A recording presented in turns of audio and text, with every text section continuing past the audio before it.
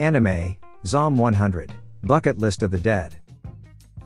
Starting from episode 1, it tells the story of an employee named Tendou Akira who joined a production company with the belief that he could create numerous and high-quality advertisements. So, on his first day of work, he was extremely excited to work hard and learn from the senior employees in the office in order to reach or even surpass their level of expertise. On his first day, he was introduced by the company's boss as the new employee in the production team. The people there welcomed him warmly and with great enthusiasm. After the introduction, the company's boss escorted Tendou Akira to his workstation and introduced him to the division head. Right after introducing himself to Kasugi-san, Tendou Akira accidentally bumped into a woman who also worked in the same company, Ootori from the accounting division. From the first glance, Tendou Akira was clearly captivated by Ootori's beauty. Ootori also encouraged Tendou Akira, who was about to start working on his first day, and assured him that he could seek her advice if he encountered any financial or related issues. Night fell, and after the usual office hours, the employees gathered at an izakaya, a typical Japanese bar that served alcoholic beverages and served as a place for the employees to unwind after a long day of work. As usual, the senior employees inquired about Tendou Akira's life before joining the company, and unintentionally, he glanced at Ootori, who noticed that she was being observed from a distance by Tendou Akira. After a long conversation, Tendou Akira intended to ask for permission to go home after finishing their drinks at the izakaya. However, the senior employees presented their work ID cards, indicating that after the drinks, it was time to go back to work, meaning they had to work overtime. Tendou Akira, unaware that he would have to work even more as a new employee on that day, continued with his tasks and unknowingly fell deeply asleep at his office desk. On the second day of Tendou Akira's work at the production company, he became increasingly anxious about the way things operated there. It seemed like the senior employees were accustomed to the heavy workload and the rule of not leaving the office until the job was completed and approved by the client. They rarely left their desks, except for meals, drinks, or restroom breaks. Tendou Akira was forced to quickly adapt to this demanding environment. After 2 challenging days at the office, he finally managed to return to his apartment. However, he felt exhausted, as if carrying a heavy burden on his shoulders. As he collapsed onto his bed, he pondered about the work system in the company, considering it to be exploitative of the employees' labor. The next morning, he woke up feeling weak due to lack of sleep. He briefly contemplated not going to work but immediately dismissed the thought, forcing himself to regain enthusiasm and head to the office. He believed that obtaining a job he had fought for would be difficult and required him to adapt to a work schedule that disregarded the concepts of morning, afternoon, or evening. He casually asked one of his senior colleagues about holidays and leave entitlement, only to discover that none of the employees ever took them. They remained fixated on work, oblivious to the concept of rest. While Tendou Akira believed that the employees supported and competed with each other in a healthy manner, he also realized that humans were prone to complaining and comparing themselves to others. One day, while Akira was buying a drink, he ran into one of his kind senior colleagues, who had been working there for over 5 years. Even though his own salary was only 210,000 yen. There were times when Akira and other new employees faced reprimands from an emotional division head. When the employees considered their health, they approached it simplistically, but if this continued, it could pose a threat to their physical and mental well-being. Time passed so quickly, and before Akira knew it, he had been working at the company for 2 years. It was quite an achievement, enduring such heavy physical and mental burdens. Eventually, even senior Takahashi-san collapsed, and the division head immediately appointed Akira to take over Takahashi-san's unfinished tasks after he left the company. Although Akira was accustomed to handling other people's work, he still complained about having to work overtime again. He occasionally thought about a scenario where a missile would hit his office, hoping for a work-free day or even a better fate of dying from the missile impact. Unbeknownst to him, Ootori brought him food and reminded him not to forget to have lunch. Akira was delighted because he felt noticed by Ootori, which made him feel more sane in the company. Another reason was that he secretly had feelings for Ootori. However, the reality struck when Ootori-san was summoned by the boss. Akira overheard Ootori-san's audible moans as she engaged in an inappropriate act with their boss in the office. Initially, he tried to ignore the sounds, but when they grew louder, he pretended not to hear and focused on his work. After finishing work, Akira walked back to his apartment feeling utterly exhausted. He contemplated leaving his job by switching to another company or resigning altogether. However, when he thought about resigning, he felt sorry for his senior colleagues, knowing they would bear the burden of his workload. Akira had reached a point where he no longer cared about his job or the company he worked for. 3 years had passed, and there had been no significant progress or promotions within the company. It could be described as stagnant. One night, while waiting for the last train to his apartment, Akira noticed an automatic door that, in his mind, seemed to block his path to enter the station platform. It crossed his mind that it would be better to commit suicide as a means to escape from the company that had suffocated his normal life.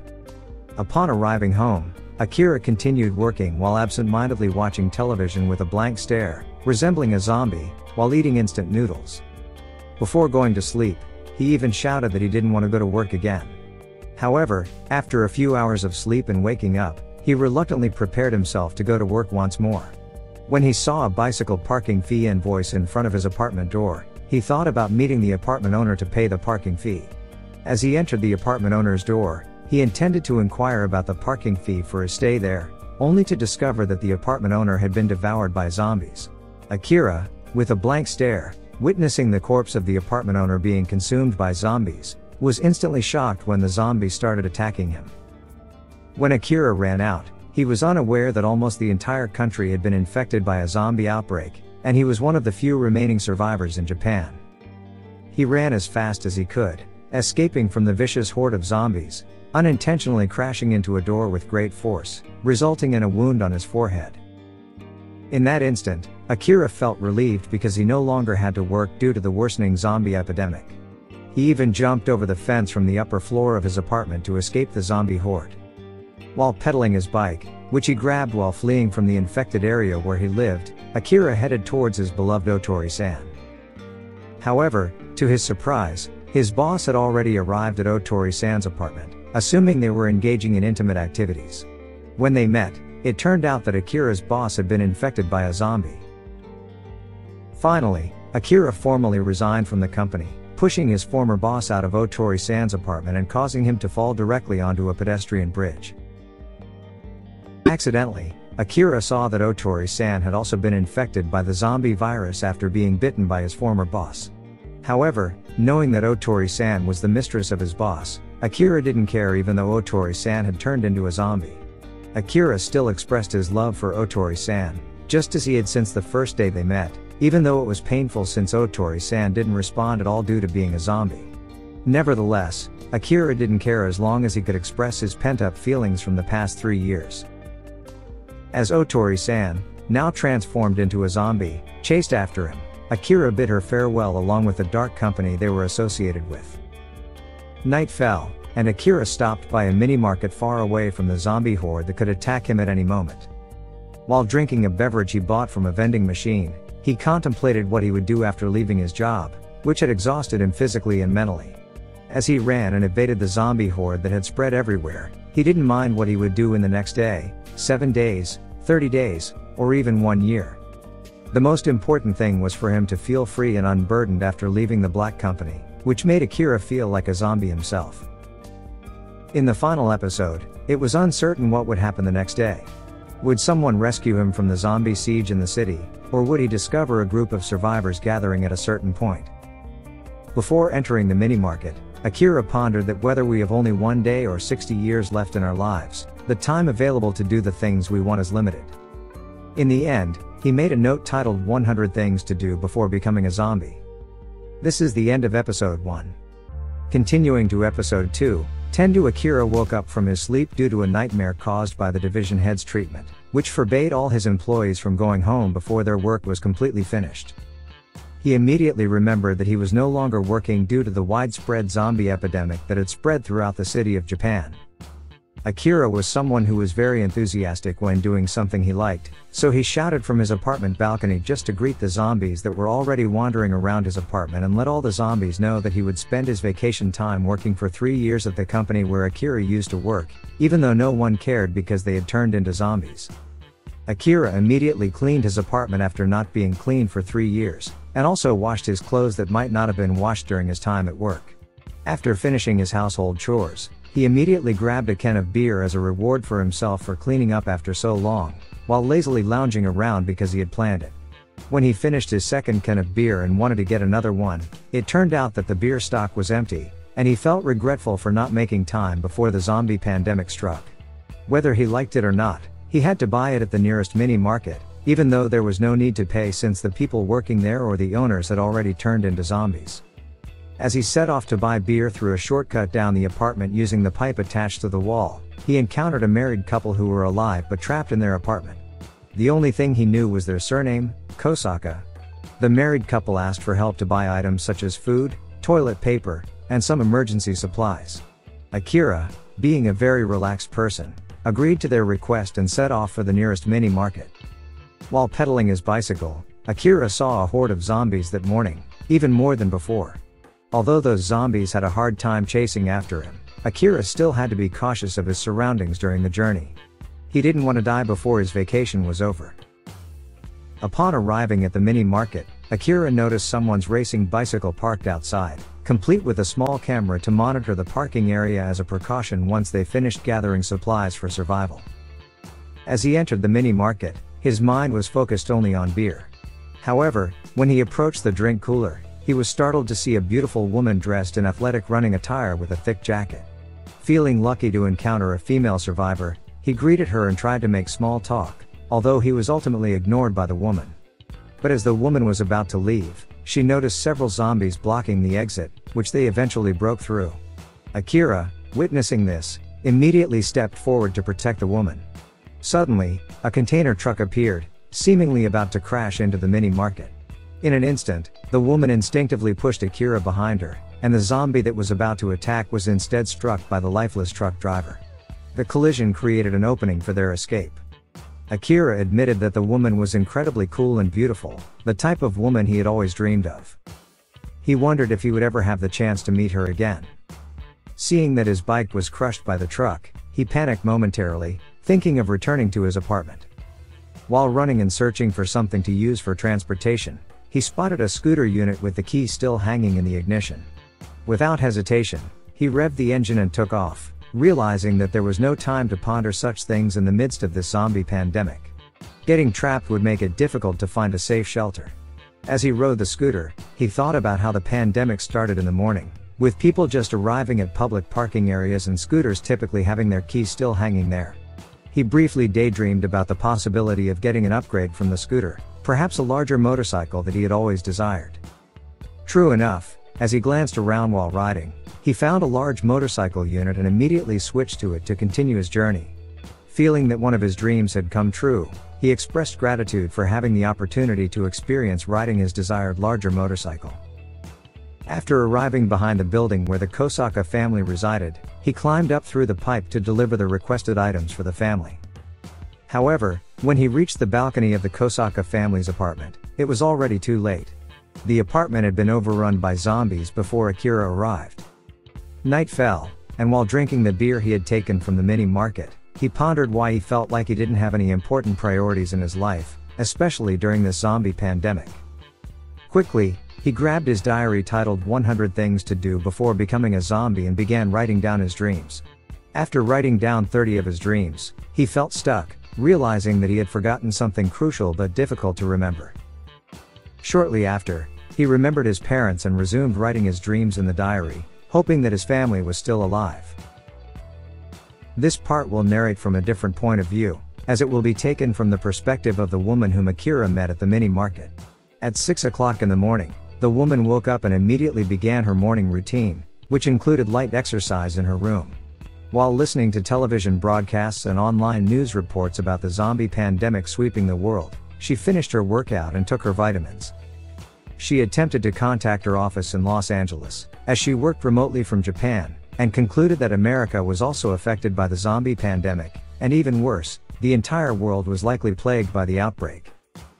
Before leaving, she took the time to monitor the movements of zombies and identify the ones roaming around. During her observations, she discovered two types of zombies in the vicinity of her apartment. The first type was slow-moving zombies, while the second type was the running zombies. After surveying the surroundings, the woman prepared to go somewhere by taking her bicycle, which was equipped with a small camera functioning as a CCTV when parked, allowing her to monitor the area where she left her bicycle and assess the number of zombies roaming near the mini-market. Upon arrival at the mini-market, her goal was to gather essential emergency supplies, such as food, drinking water, batteries, and portable gas canisters for emergencies. While considering which area was least affected by the infection, she arrived at the mini-market. Once there, she parked her bicycle and checked the surveillance camera to stay alert. Inside the mini-market, she immediately collected the most important necessities. However, when she was about to rush back to her apartment, she saw Akira walking towards the mini-market. Despite initially intending to ignore him, she noticed a horde of zombies clearly chasing after Akira. Not wanting to get involved with Akira, she chose to stay silent while searching for an escape route from the mini-market. But when she tried to exit, the horde of zombies had already reached the closed exit door. On the other side, her surveillance camera showed a truck approaching the mini-market, driven by a zombie. Sensing an opportunity to escape the dire situation, she tried to buy time by responding to Akira's lengthy conversation. However, Akira's instincts as a man remained sharp when the woman was about to be attacked by the zombies. He quickly positioned himself in front of her just as the truck was about to crash into the mini-market. Acting swiftly, the woman threw Akira behind her to save him from the impending collision. An opportunity to escape had opened up, and the woman hurried back to her apartment without considering Akira's condition after the incident. Upon arrival, she made sure her supplies were intact and sufficient to survive for the next few days. These supplies included bottled water, ready-to-eat meals, spare batteries, and emergency fuel in case she had to leave her apartment when it was invaded by zombies. While processing the data she had gathered during her food gathering trip, she realized that the man who was captured on camera, looking incredibly happy with a can of beer in broad daylight, was actually Akira himself as he was entering the same mini-market. Despite the urgent and tense situation, why was Akira so relaxed and solely focused on those cans of beer? The woman was truly amazed by Akira, wondering how someone with such innocent thoughts could survive in a zombie pandemic. She briefly regretted not taking the Sakura mochi she had planned to grab but eventually decided against it. Who is this mysterious woman? What was her previous occupation? What will she do next? Stay tuned for the continuation of the survivor's story in the upcoming episodes. This is the end of episode 2. Episode 3 begins with a young girl crying after losing her parents at a host club called the Showtime in Shibuya. The girl is comforted by the #1 host of the club, Sho. However, Sho is interrupted by a subordinate to attend a meeting with a client. In reality, Sho and the club employees are trying to defend their area from the rampant zombie invasion in Shibuya. Meanwhile, Akira, who has arrived in Shibuya on a motorcycle he obtained earlier, is searching for his college friend named Kenichiro, who is still alive. A few hours earlier, Akira, feeling bored, is seen doodling on his chin with a marker to create a fake beard and looks at himself in the mirror. However, he gives up on the idea, finding it too ridiculous. As he contemplates what to do for the day, Akira's smartphone suddenly receives a notification, indicating that the internet connection is back. He attempts to contact anyone from his contacts, hoping that there might be a surviving friend or relative. Akira immediately remembers his college friend and former rugby teammate named Ryuzuki Kenichiro, also known as Kencho, and contacts him right away because he believes Kencho wouldn't die easily. Kencho, half-conscious due to not eating for 3 days and trapped in a love hotel themed around sand, is unable to escape easily due to the large number of zombies roaming the hotel. Akira inquires about his condition and the situation there and decides to head to Shibuya without hesitation. He asks Kencho to send him his current location. Akira and Kencho were close friends during college, as they were both part of the rugby club. Kencho was always the one who lightened the mood when things got stressful, and his athletic body always attracted women on their campus. Akira knows this well because Kencho was his closest friend during college, and it's natural for him to worry about Kencho being stuck in Shibuya now. During a drinking session last year, Akira became annoyed with Kencho for constantly showing off. The stark difference in their occupations offended him when he was drunk. Shu, who was left alone to protect his host club, had resigned himself to the fact that all of his employees had turned into zombies. Feeling exhausted and purposeless, he chose to accept being devoured by zombies rather than staying alive but alone. However, just as a zombie was about to bite him, a loud car horn suddenly sounded, diverting the attention of the approaching zombie. Shu felt saved, realizing that someone else was still alive and had tried to help him by luring the zombies away with the car horn sound. Akira, who had been hiding in a small pond in front of the hotel where Kensho was staying, finally managed to enter the hotel to find the room where Kensho currently resided. Meanwhile, Kensho, now conscious that there were no more zombies outside his room, tried to figure out what had actually happened. Akira spotted Kensho from a distance and attempted to pat him on the back from behind. However, Kensho was startled and screamed, but upon hearing Akira's voice, he realized it was his friend and stopped running. He couldn't believe that Akira was still alive, having managed to survive alone in the midst of the widespread zombie invasion. Akira then apologized to Kensho for not heeding his advice while crying, feeling ashamed that he hadn't taken his friend's suggestion seriously. He was particularly upset about the stories Kensho used to tell, which made him envious. Suddenly, without any warning, the zombie horde began to return to the hotel and immediately targeted Akira and Kensho, who were still inside. Without hesitation, they ran to the rooftop to escape. However, Kensho forgot to close the door, and the zombie horde held onto it, preventing it from closing.